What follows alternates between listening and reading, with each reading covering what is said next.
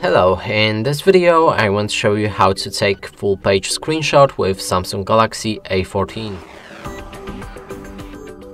To do this, you'll need to open any app or web page that allows you to scroll down.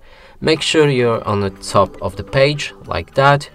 Then click on the combination of the lock key and the volume down key at the same time. Hold it for 1 second and release.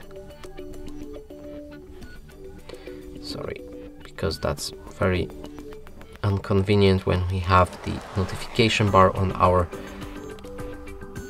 fingerprint. Okay, now we just made it. Click on the scroll button right here.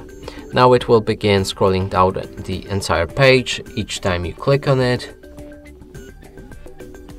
You can always stop when you're satisfied with the amount of your screenshot, but we're gonna go for the bottom. So here it is. Now let's click on the screenshot.